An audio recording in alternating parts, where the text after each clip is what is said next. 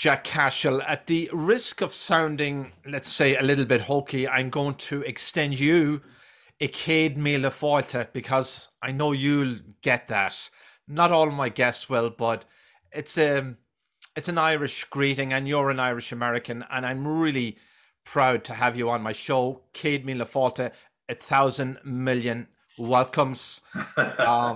I knew you'd get that. In the age of inflation, that translates to like 3 welcomes, like 5 years ago. Well, you got the wit of the Irish too, I can see.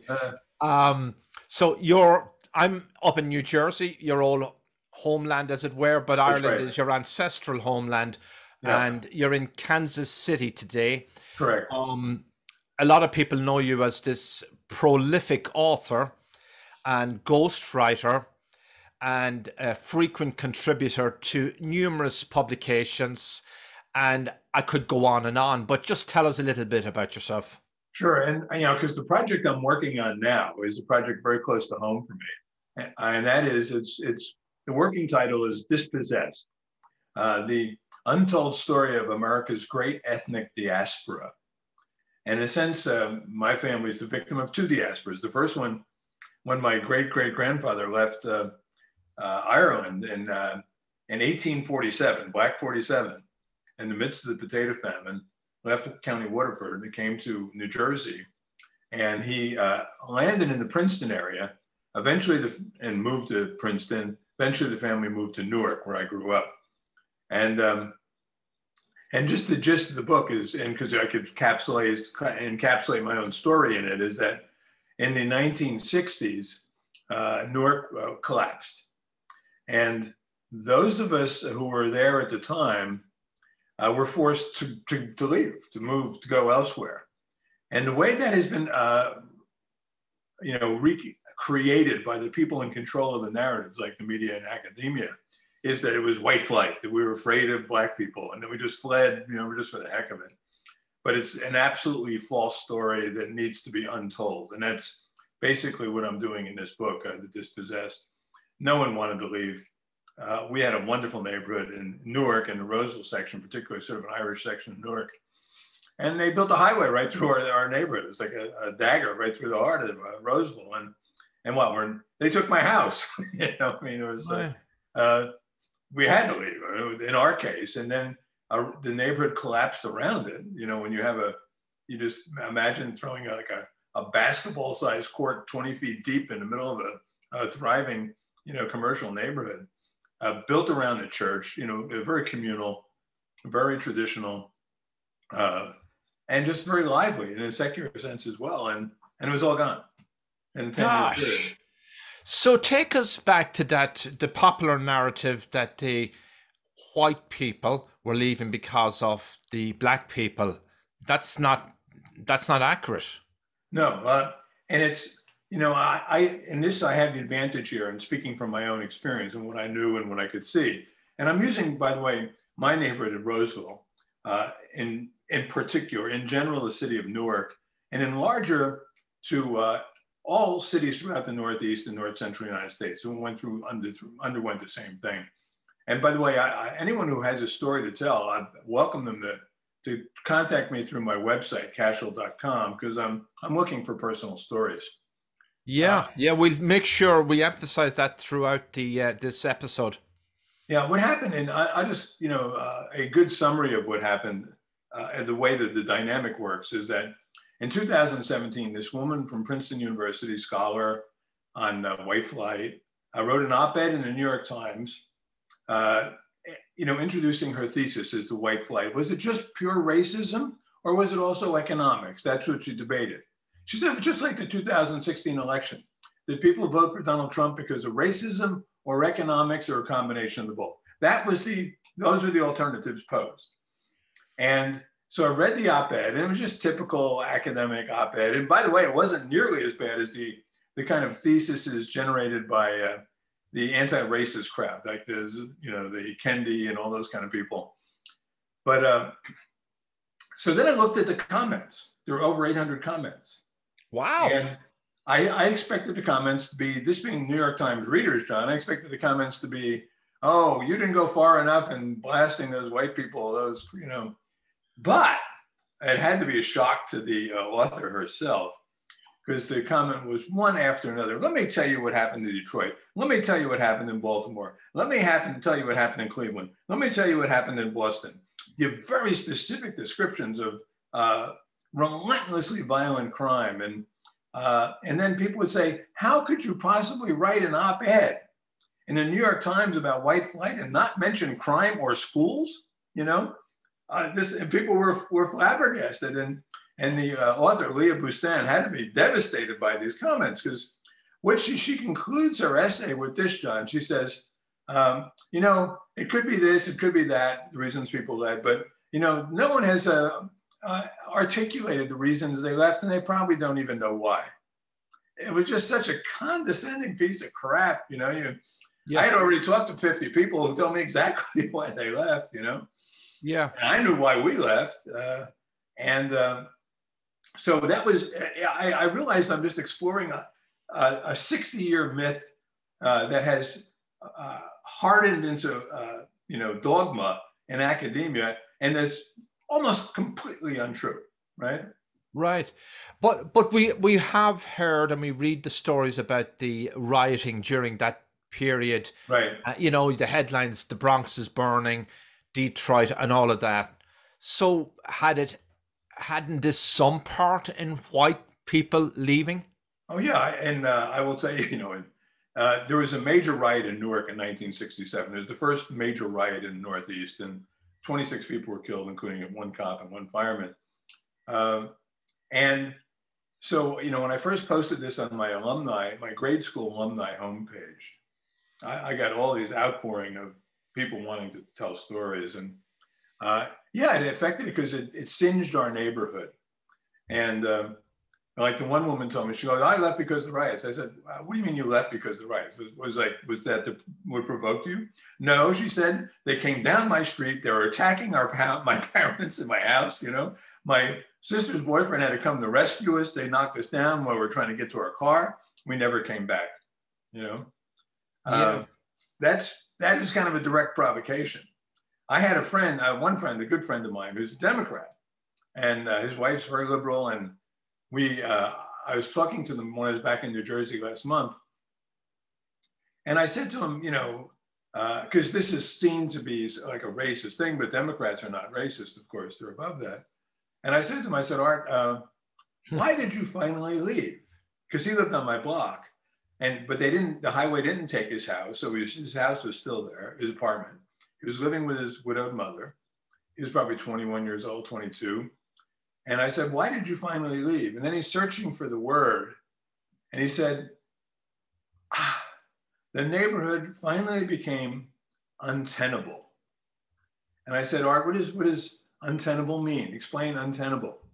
He goes, untenable means when your mother gets mugged for the second time, that's untenable. When your home gets invaded for the second time, that's untenable. When we moved to the block, John, and my family moved to the block in 1953, there was a black family living next door to us when we moved there. You know, there's a triplex with 3 black families in it, and ours was a triplex with 3 white families. Our block had been integrated as long as I knew it. You know, there was no panic, there was no flight. They would tell the story about, and I've read this 50 times if I've read it once, blockbusters would come and they'd go to the homeowners and say, they're moving in. And sometimes these blockbusters would hire black women, push baby carriages down the street, blah, blah, blah. Well, you know, I just looked at the 1950 census on my block. 95% of the people were renters. Every single person on that block, there were 363 people living on a block, 1 block long. Yeah. And there were represented among them was every single working class occupation you could possibly imagine, including casket maker, you know, rubber molder. I mean, wow. That, you know, there was not a professional on the block. Okay. And then just to give you another sense of what happened to America's cities, there were 93 units on that block. 91 of them were male headed. In 2 cases, there was either widow or a divorcee. 91 out of 93 were male headed. So intact family units as such. 89 of the 91 had a male working. 2 guys were unemployed. This is in 1950. And within 20 years, there was not an intact family on the whole block. Wow. I mean, that's how catastrophic the collapse was. So, Jack, I'm trying to. This is a very interesting narrative that you're spinning, and no better a person than an Irish American to tell a really good story and to get the real story out. So, was it social and economic decay, cultural decay, ward politics, perhaps? There's a combination of things. Everything that could possibly hit Newark hit it, including a corrupt government, the eagerness to knock down the whole neighborhood. So, you know, your corrupt pals could get the demolition contract. The Sopranos is based out of Newark. Yeah. And one of the family that it's based on is called the Boiardo family, and they were in the demolition business, right? So, you know, you'd have these urban renewal projects where they knocked down, including in Italian neighborhoods, which was Little Italy got totally wiped out so they could build a horrible housing project that was useless within 10 years. And a lot of that had to do with rewarding your friends, getting contracts for your friends. Mm-hmm. Some of the government planning was benign, but it was misguided. And some of it was subverted by people wanting to make a buck out of things. So you had that going on. But the two major forces were this. One was the collapse of the Black family under pressure from the US government, which kept incentivizing fatherlessness. Oh, you have a father at home? No welfare. No father at home? No public housing. Father at home? No Medicaid. Father at home? No food stamps. It was. Well, let me stop you there, Jack. They were encouraging them to go on the welfare rolls through their policies. Right, and the way you get on welfare is not to have a working. Not to have a thing, and okay. So there are tons of incentives, and on top of that, you had the radicalization of Black politics in the late 1960s, and that lit a fuse. The combination of people who were frustrated by their family disorganization, anger at the fact that they don't have family and have parents in the home. And now they're given a motive. They're given an incentive. They're given someone to hate. Mm-hmm. They're being told this by the radical, firebrands. It's not your fault. It's white man's fault, And the white man in this case happened to be people who are no better off than they were, living in, third floor or fourth floor walk-ups in a city that is, old and decaying. So, but in the media accounts, those of us left behind in the cities became the villains. Whether we stayed, we became Archie Bunker. If we left, we were white flight. So anyhow, I'm trying to straighten out. That's very interesting, and it's way more nuanced than the popular narrative. Plain devil's advocate, if you will. There are those who will strongly disagree with what you're saying. They'd say, "Oh, Jack, come on, the segregation back then," and a lot of white people held up their nose if they saw a Black person walking down the street. Was it like that back in those days? I'm not going to say there wasn't any discrimination, because there was, but by 1950 in Newark, all institutional discrimination had come to an end. By 1960, 65, and across America, all institutional discrimination was essentially over. You'd have, and this is where white breaks down, and this is why I'm using the notion of an ethnic diaspora, because in Newark, there were many ethnic groups, but the three dominant ethnic groups circa 1960 were Irish, Italian, and Jewish. And they each reacted differently to the forces that were set loose. The Jews in Newark, they had a brilliant neighborhood. They had the best public high school in the country. It was 83% Jewish, and as late as 1960. And it was a remarkably productive group of people, the most productive people in America, period. I mean, there's no denying that. In terms of academics, in terms of show business, whatever measure. A brilliant community, yeah. They were also the most welcoming, the most liberal, the ones who set up committees to welcome Black neighbors to their community, right? The opposite of that, the Irish were in between. The opposite of that were the Italians. They were the most resistant. They were the most defensive. They were the least welcoming. Well, here's what happens. By 1970, virtually all the Jews were gone. They all left, right? The Italians fought it out to the bitter end. They didn't want to leave. And they were not afraid to take matters into their own hands, what happened with the Jews, and that's why when you talk about white flight, if you don't break it down ethnically, it doesn't make any sense. Yeah.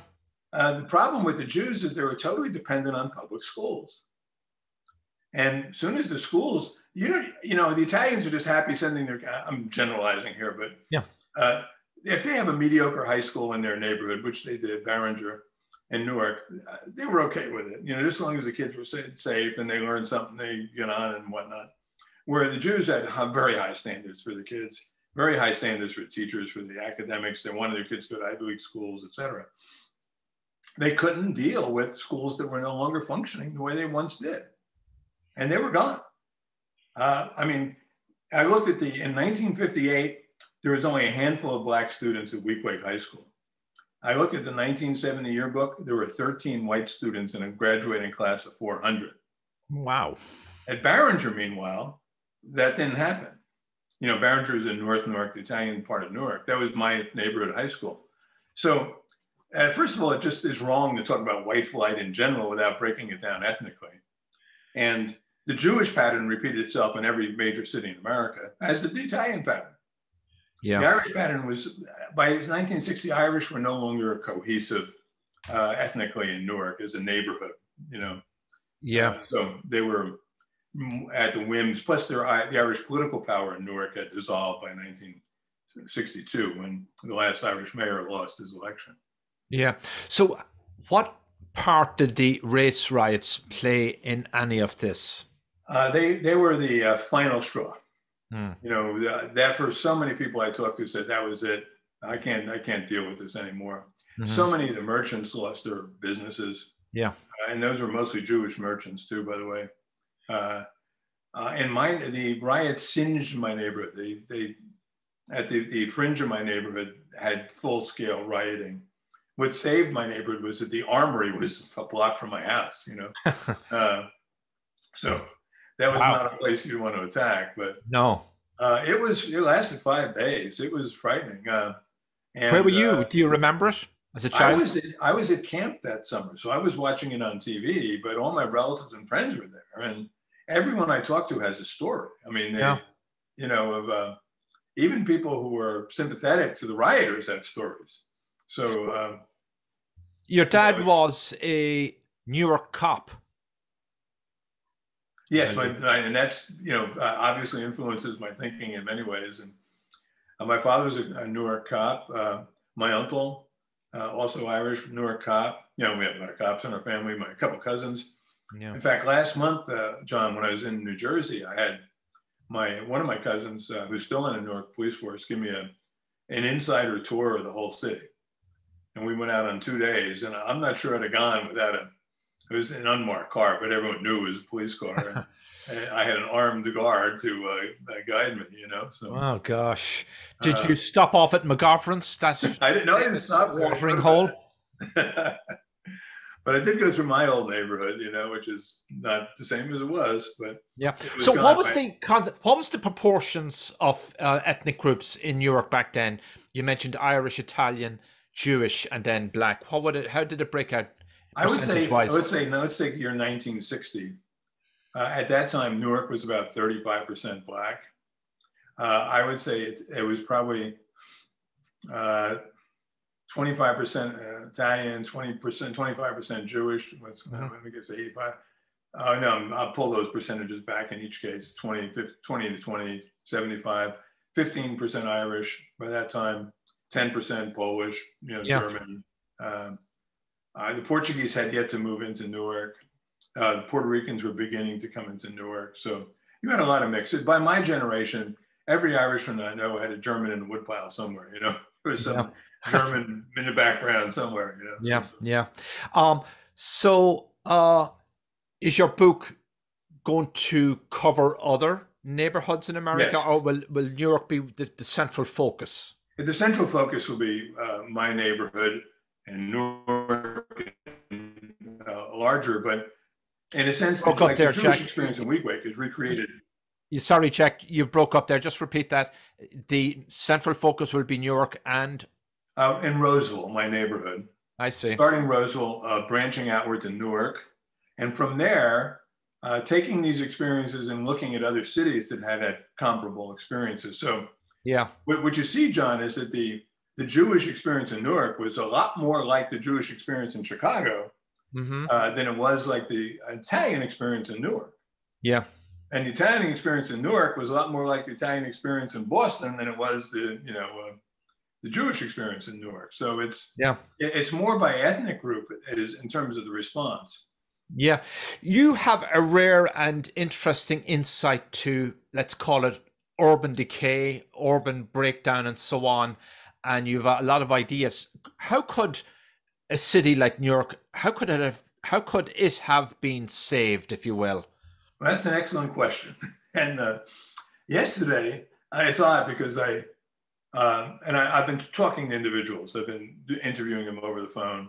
I've spoken probably 50 people by now. And yesterday, I spoke to a woman who grew up on my block, who became the mayor of a suburban city, right?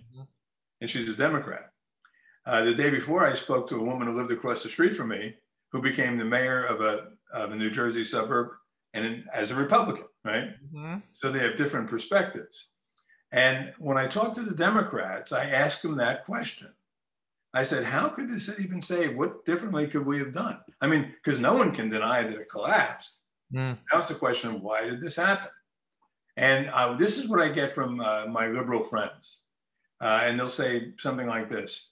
Well, you know, people were so prejudiced. We needed to teach them not to be prejudiced. We needed to do a better job of teaching them not to be prejudiced, right? And then I go back and look at the experience of the Jews in Newark who are doing exactly that, you know, working very hard to overcome prejudice, working very hard. They're essentially a liberal population trying to do the right thing. And it didn't work out, you know, so there's a naivete in that perspective. Right. The people who left Newark earlier, like the woman I was talking to yesterday, was older. So she was finished. She had grown up, and by the 50s, she had graduated, blah, blah, blah, and moved on. Those of us who grew up in the 60s, and she said this, so much depends not on where you live, but when you live there, right? Yeah. So my experience as an adolescent was entirely in the 1960s.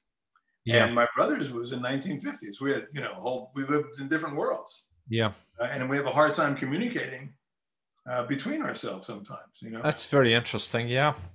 So you grew up Irish American in Europe. What was it like then?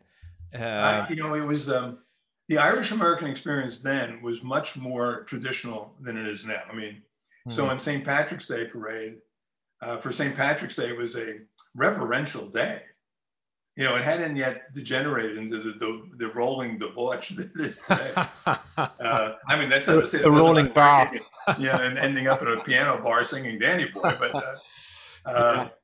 But I, you know, remember my father and brother and uncles wearing top hats and, you know, like morning coats and, you know, and you'd march. And I remember, you know, my sister's husband is from Ireland, or his parents are from Ireland. And I marched in one of their parades, probably 1982. That's the last one I was in New Jersey. And they were very sober, and very serious. And boy, if you screwed up when you're marching, you know, and I was right at the bishopric, you know. Yeah. It was very, you know, I like that because the parades we have here in Kansas City where I live are just a joke. I mean, they're, you know, you wear fluorescent green shirts, you get drunk all day, and, you know. A little Hollywood, a little Disney. What role, and I'm assuming it played a big role, did the church play in your neighborhood? It was the heart of our neighborhood. It was the living, breathing heart of our neighborhood. My neighborhood was overwhelmingly Catholic, and there was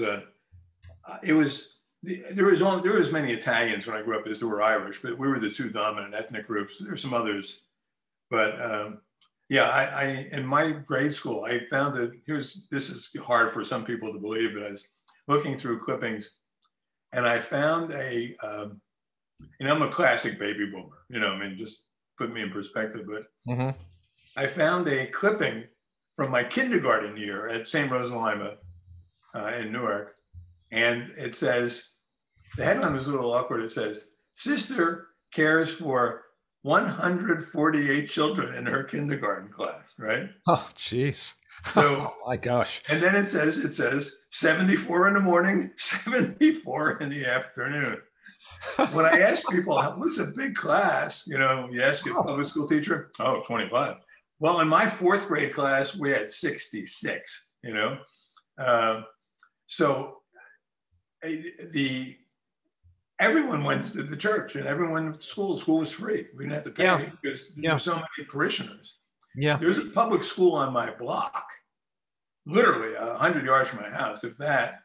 And you went there if you really screwed up. That you held that over your head, you know. Screw up here, you're gonna end up at Roosevelt. You know, you're gonna end up down there. Yeah. They were at least a half a grade behind us. The rituals of the church were just a big part of our lives. You know, all the, you know, Christmas and Easter and everything, and people got dressed up. And, you know, I could walk to school. I was 2 blocks away. So they sound like happy times before things started to decline, intact families, law and order, all of those things. Yeah, and when I talk to these people, and you know, a lot of these people I haven't talked to in 50 years, and what comes out of these discussions is how much they loved our neighborhood. It was very close to the perfect neighborhood because we not only had the church at the center of it, but we had 2 movie theaters within 2 blocks. We had every shop lined up and down Orange Street, which was our main street, the diner, the teen hangout, you know, soda pop fountain, the candy store, the little grocery store, the A&P. It was a totally functional, harmonious world. Crime was non-existent. I mean, you never heard of it in the 50s. And the 60s, everything changed. Yeah. Crazy. You know, the change got crazy.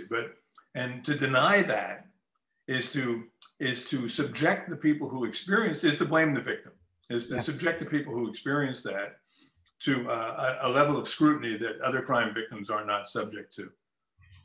Well, traditionally, and even to this day, the Irish Americans have been big Democrats. And we have one in the White House, Joe Biden, who traces his ancestry to Ireland and to pretty close to me back at home in the wee county of Louth. I think he has some ancestors buried up there and then another set buried over in Mayo.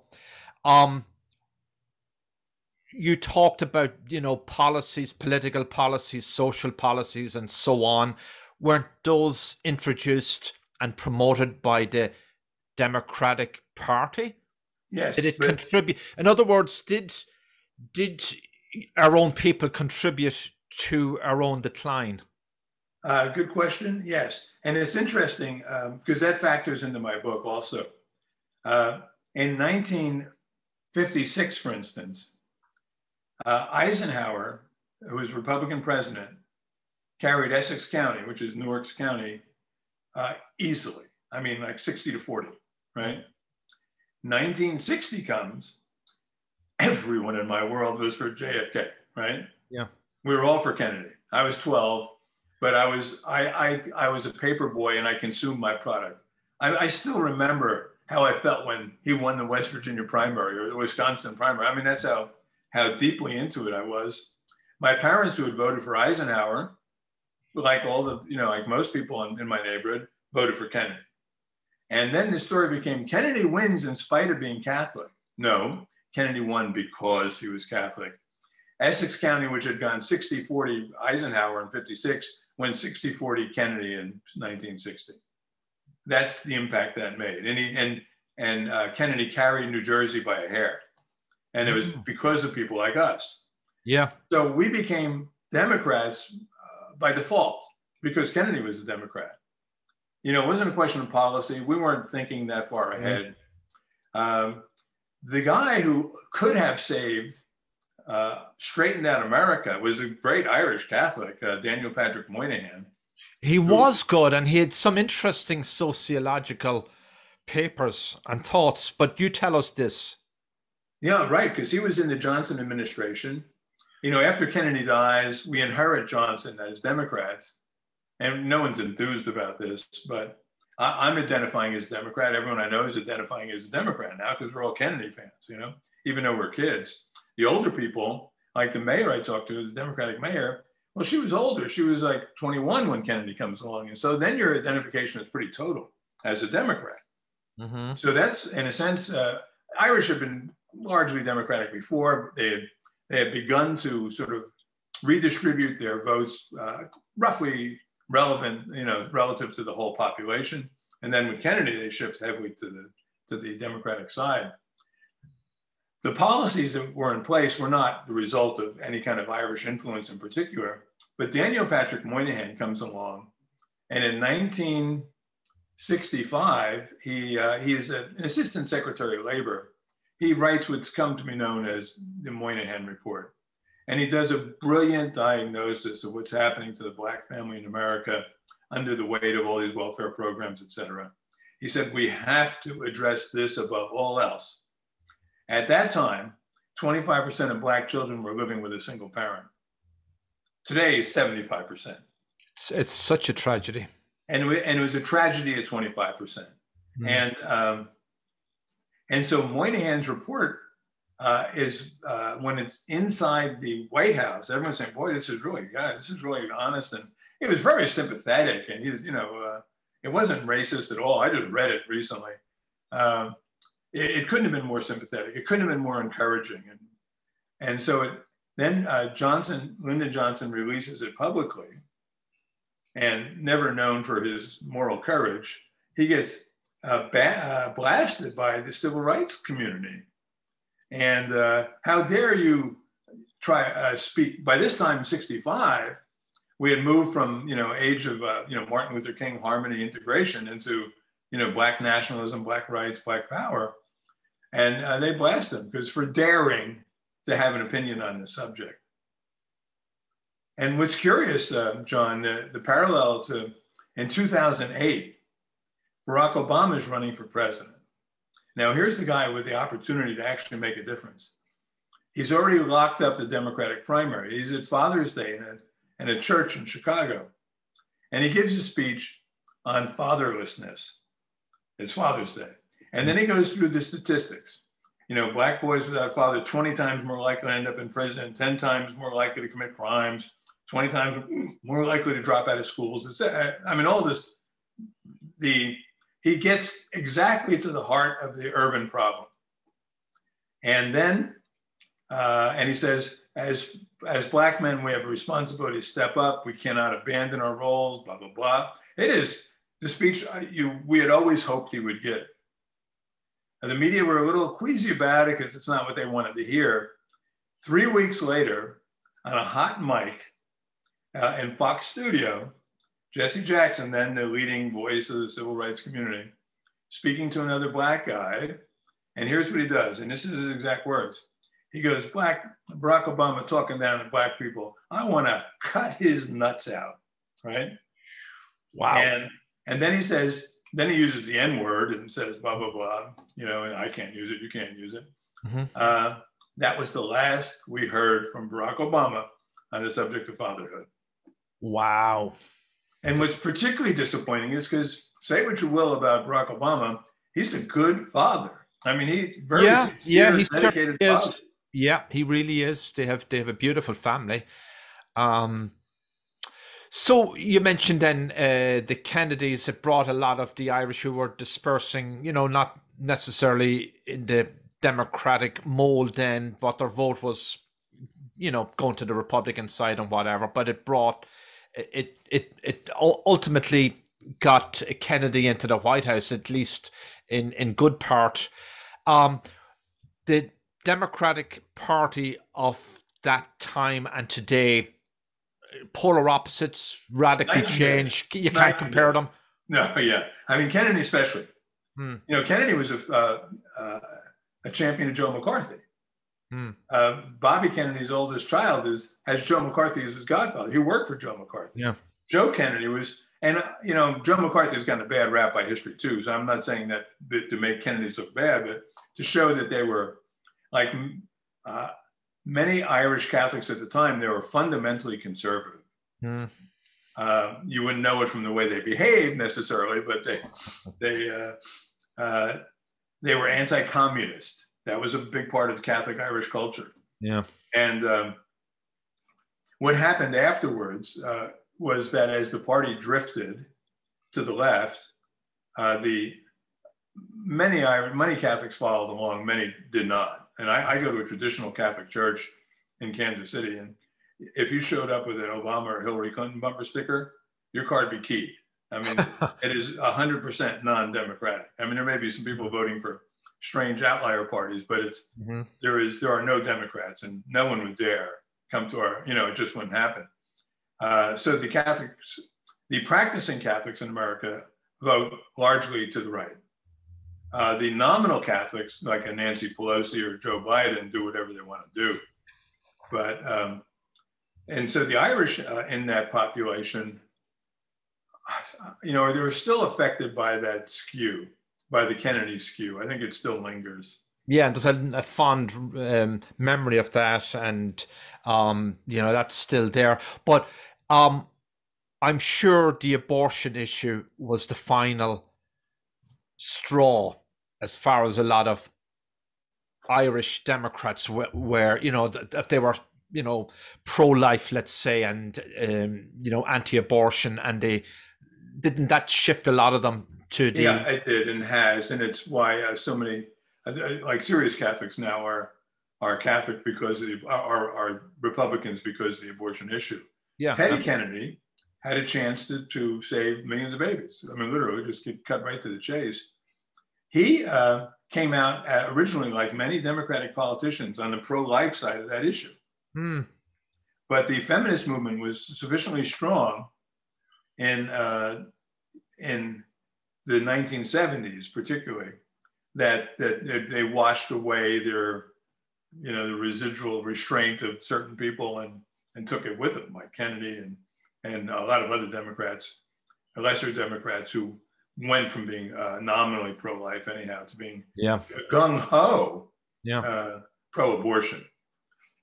Yeah, no, it's an extreme abortion platform that the Democrats have. So I always thought that if some pro-life voices could stand out within the, Democratic machine, and maybe in the labor movement, God help us, that probably wouldn't happen, and said, look, we're pro-life, we want a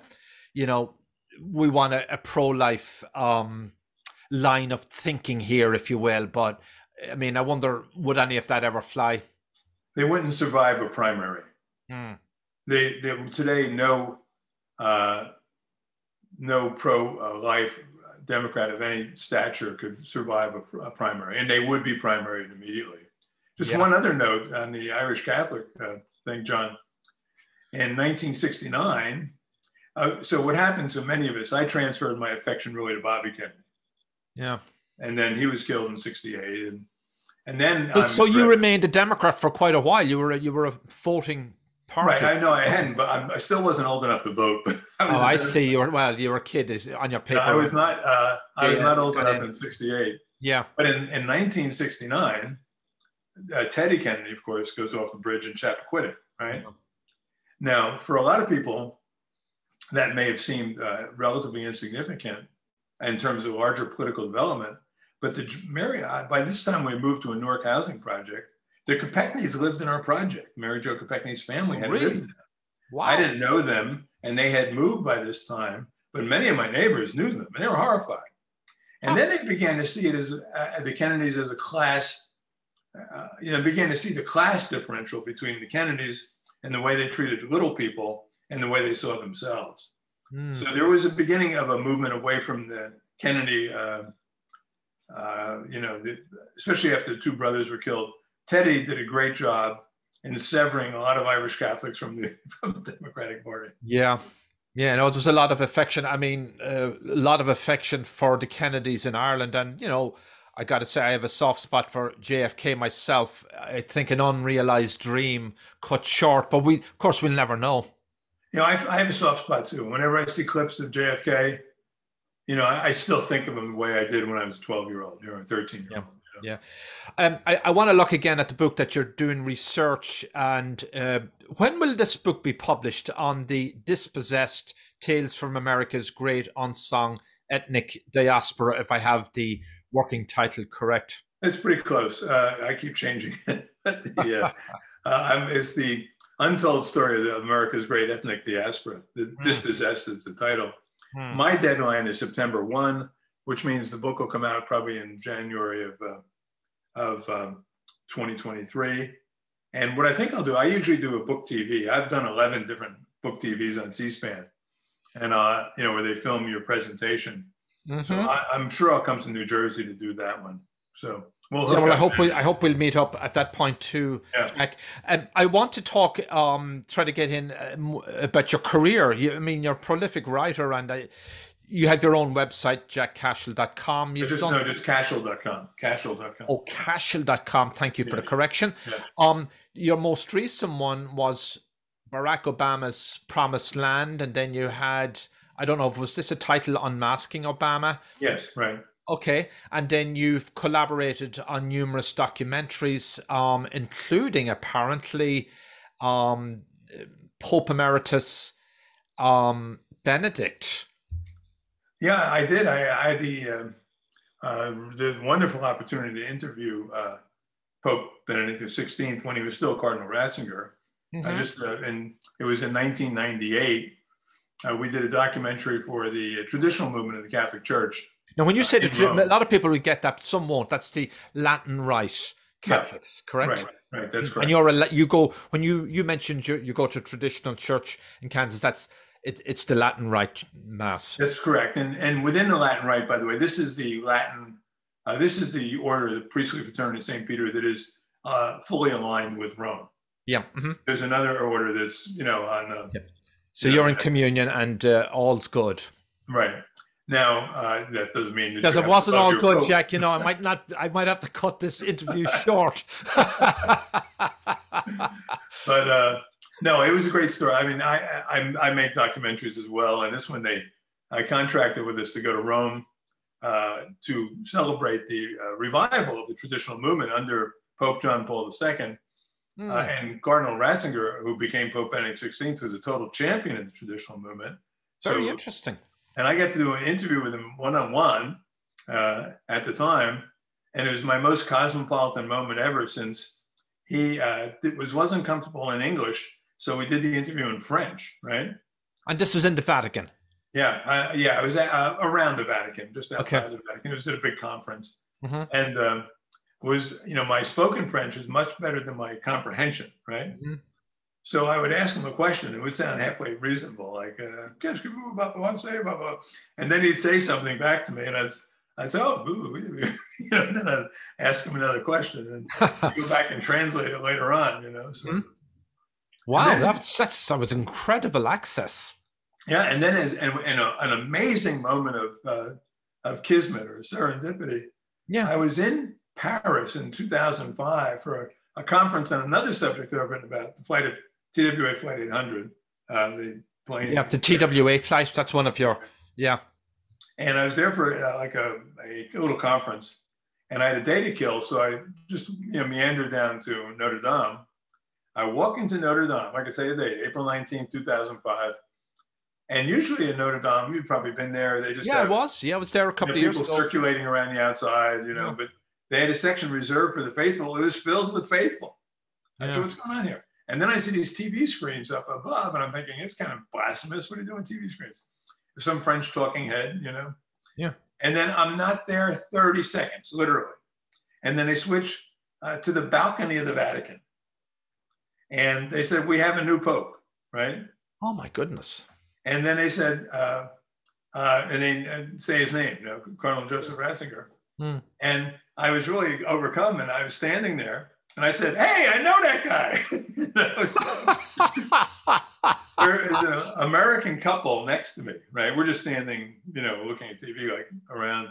The church was filled with people. And here's what they did. To a person, they stood up and applauded, right? The faithful stood up and applauded. The woman next to me says, this is a terrible day for women, she says, right? And her husband says, shut up, honey, come on.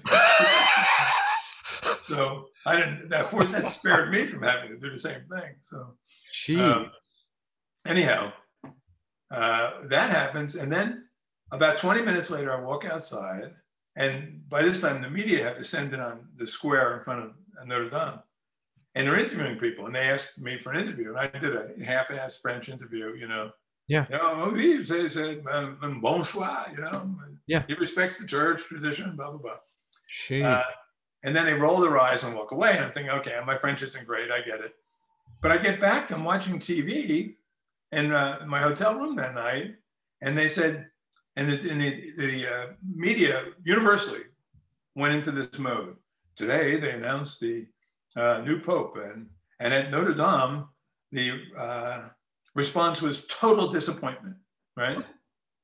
I'm thinking, what? How did they avoid the 1,000 people who stood up and cheered? Didn't they leave the church too? But what they were doing, just like they do here, is they edit the news selectively to achieve the narrative they want to achieve. It doesn't matter what the reality was. And the media in Europe, because I spent the next week or two in France, and in fact, I stayed with a priest in Bordeaux, was outrage. It was like when Trump was elected in the United States as president. It was a comparable reaction.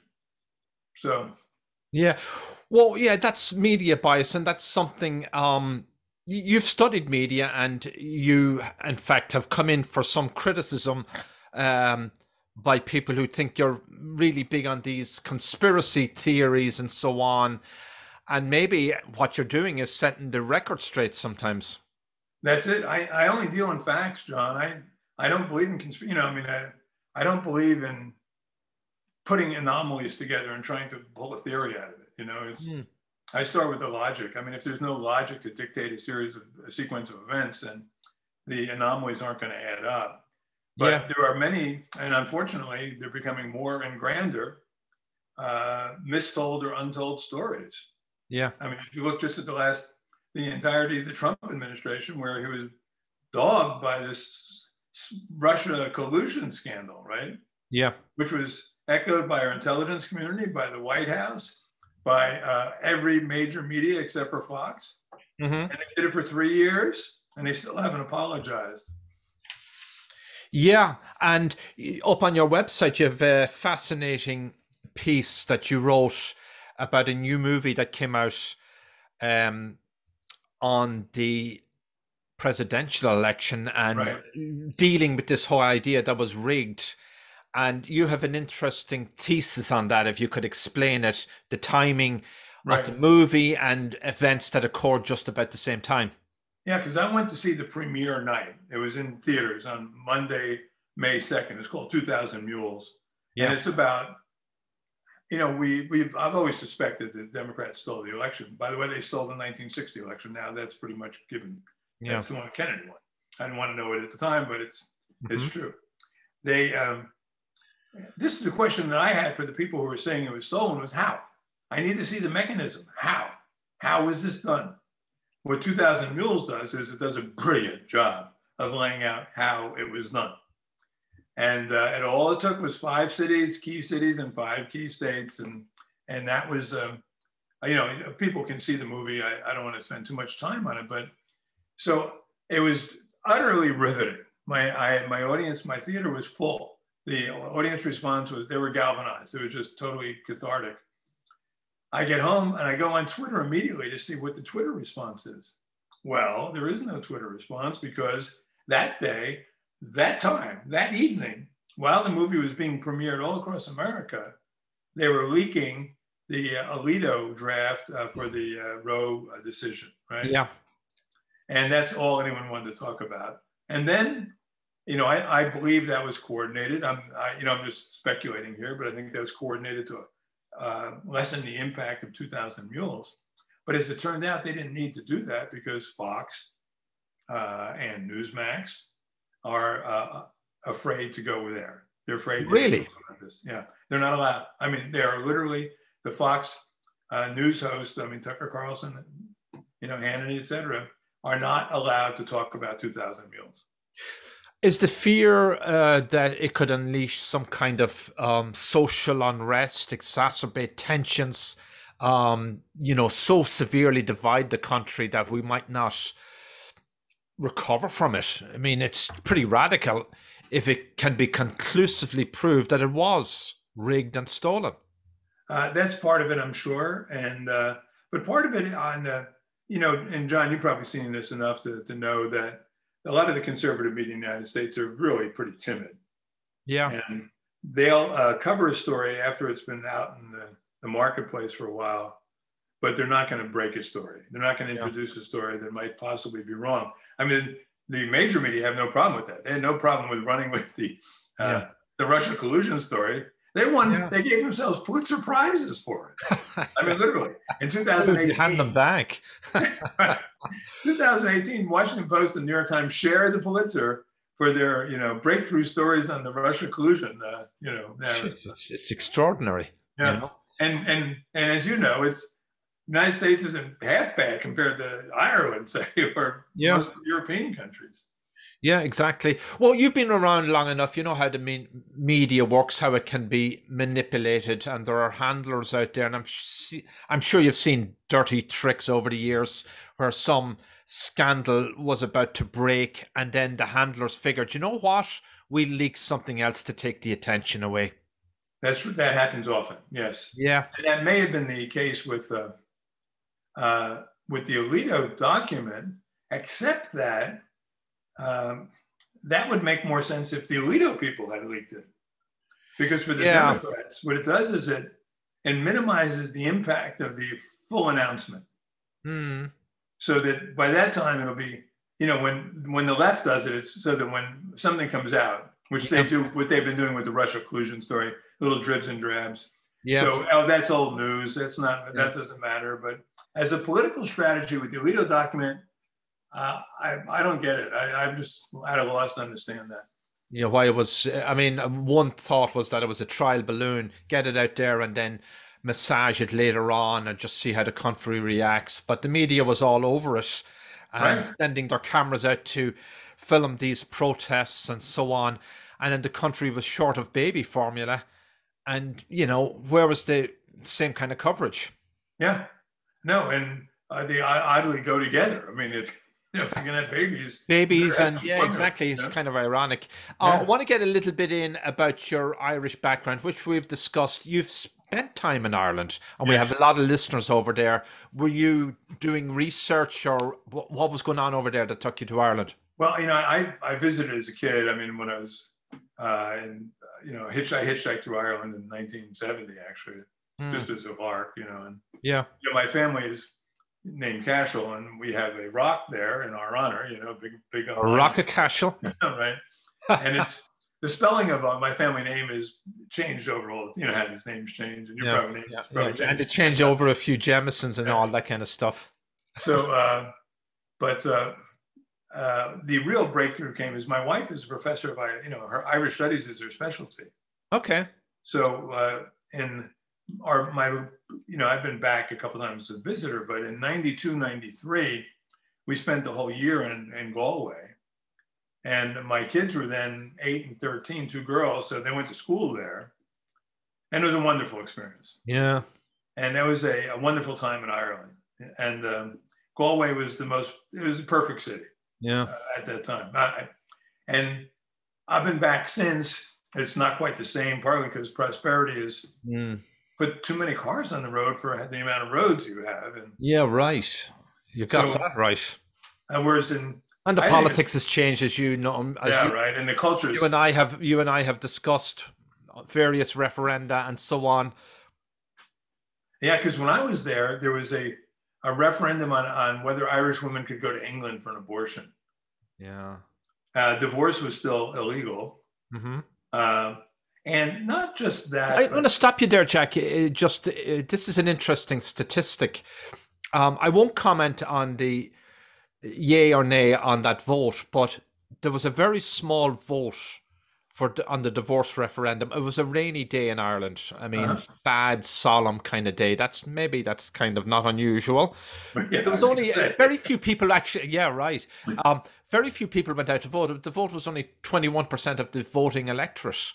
21%, something like that. So there was no even demand, interestingly enough, for divorce in Ireland, and it just got in by a wafer thin margin. Yeah, probably because most people were conflicted about the debate, which side to vote. I'm just guessing, but I don't know. The undecideds were probably very high for that. Yeah, yeah. Because there's an argument could be made either way. I get it. Yeah. Yeah, well, it's a long debate and it's a long discussion, and there's different, there's I mean, for Catholics who take their faith seriously, then there's the annulment process and, till death us do part, and then there's the civil thing. But then we moved on to other referenda on an extreme abortion, if you will, or not. Well, Right. that's not a way of characterizing it, but legalizing abortion, right? Yeah.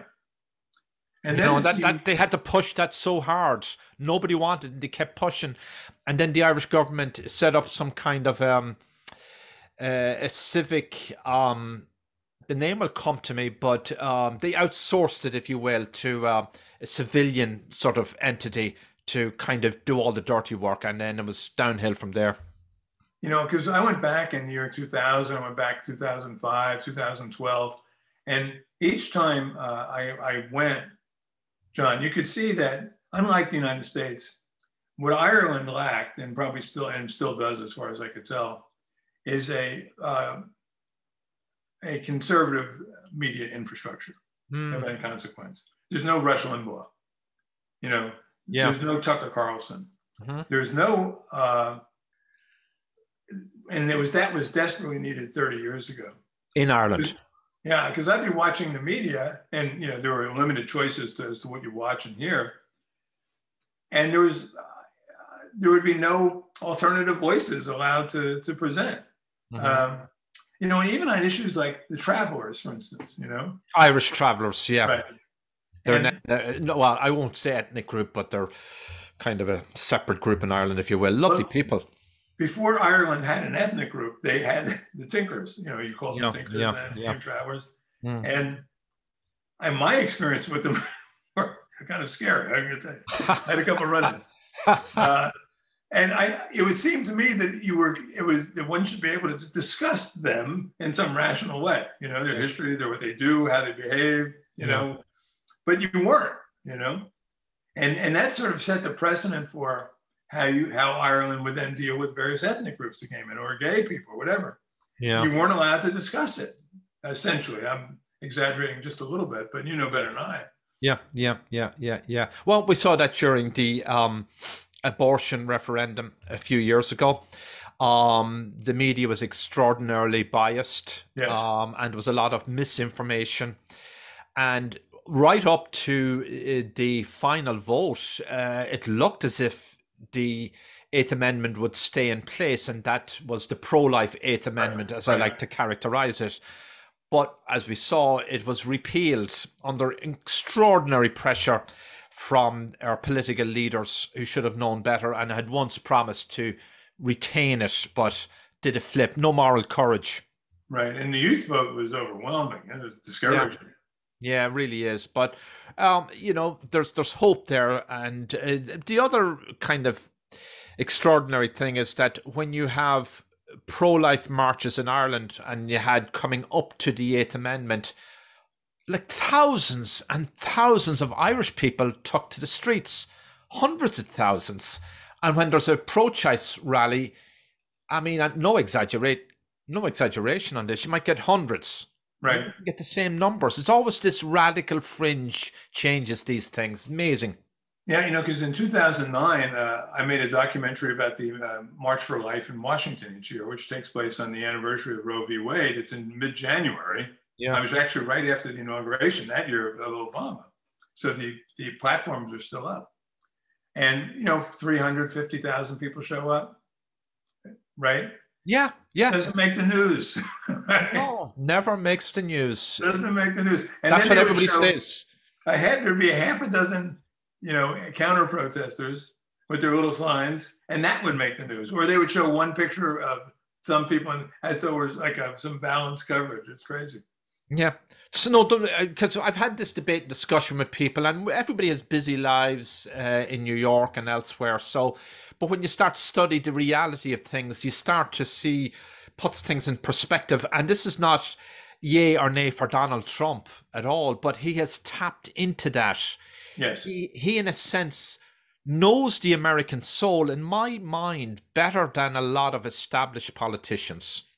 Well, you're right, because he was the first Republican president ever to show up at the March for Life, right? Yeah. Yeah. That means that Reagan didn't show up. Neither of the Bushes showed up. No. But Trump, and let's face it, he was not a moral paragon coming in. No, absolutely not. Let's not get carried away here. No. And he never made any bones about being being by in New York, but he's reformed and he delivers on his promises. I think he was influenced by his own supporters. And so I think he went from being just like someone manipulating or willing to exploit the sentiment to someone who began to believe. Because if you're exposed to the pro-life side, you see that they have all the good arguments, both moral and in the United States constitutional. It's hard to. I was, coming at it as a Democrat young, and then when Roe v. Wade is passed, and when I'm 20, right, it's like my get out of jail free card. Sexual revolution, blah blah blah. I was on that side, and then until the scales started to fall from my eyes, I began to see things. I had my own baby. Yeah. And then the constitutional law became clear to me.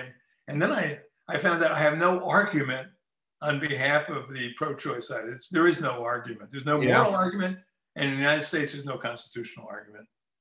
Yeah. Yeah. And I think the good thing about the last month or so is that debate has started in the United States. People beginning to understand what Roe v. Wade did, the rights it took away from them. And we're making incremental changes here. Most people are going to be stuck in their mindset forever, but you just need to change 10% at the middle and you can make a difference. Absolutely. And of course, there's been so much tragedy and heartbreak and trauma as a result. Right. So there's all that history too is coming to the fore. Jack, we're getting close to running out of time. I just, do you want to, of all the books you've written and novels, what's the top 2-3 that you're most proud of? That I've written, I would say my most recent book on TWA Flight 800, which is called TWA Flight 800: The Crash to Cover Up the Conspiracy. And I would go back to Deconstructing Obama, a book I wrote in 2011, because I was the one who broke the story that terrorist Bill Ayers had a major hand in the writing of Barack Obama's book Dreams from My Father. And in 2008, when that came out, it could have flipped the election. So for a month, I lived with the possibility that I was the guy who could reverse the course of history. Oh, gee, that's a nice one. Oh, wow. No, it's really tense. Phone rings. I don't know. But what happened is that's when I learned how utterly timid and cowardly the conservative media are. I didn't expect any help from the liberal media, but my thesis was so solid. Yeah. All I needed was people just to sit down and look at my evidence, And I needed someone like the National Review or the Weekly Standard or Fox News to say, hey, this guy's got a point. Let's get him on. Let's get him on Hannity or something. Right. I mean, Rush Limbaugh talked about it, bless his heart. But once he talked about it, that was it. It died. I had a month. I went to Washington. I met with people, and I just saw the way the apparatus worked. They were already packing up their bags, looking for new jobs. Gosh. They had resigned, so the story died. And in the book, Deconstructing Obama, I talk not only about his real life, but I talk about the dynamic of what happens when you get a hold of a major story. So yeah, very good.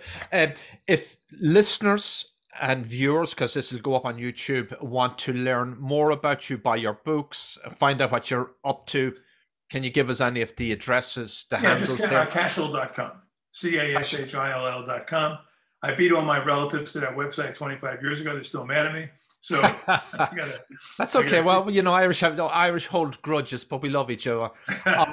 And you want to hear from people from the neighborhood that Newark. Yes, ideally, the closer to my neighborhood, the better. But anyone in the United States who has a story of comparable story, that they've left their neighborhood and they can have all these memories. Also, by the way, I'm going to be in Ireland in late July. Yes. With 50 of my closest relatives. We're going to Kinsale, right? And so anyone who's in a neighborhood, stop by. We're planning some kind of a trip. I better be careful because my relatives will be listening and they'll be all waiting to welcome us. But I'm planning some kind of a trip to Ireland this year. But if I'm there in July, I'll try to catch up with you, Jack. Been an incredible pleasure.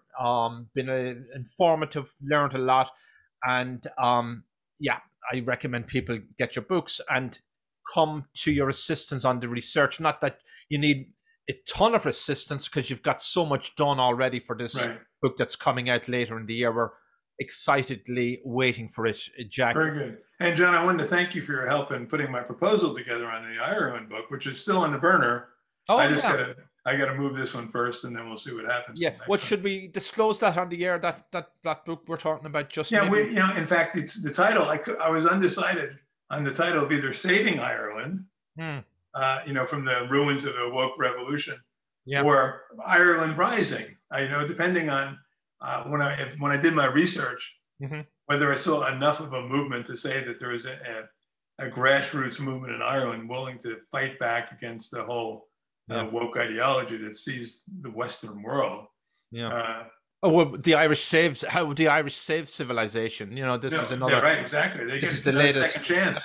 Second chance. But we'll come together on that at a later point. And Jack Cash, has been just so terrific having you on my show. Well, thank you much. Actually, the ideal title would be "How the Irish Save Civilization Again." That's the ideal. So, hey, John, thanks a lot. Thanks for all your help, and we'll be in touch. Okay.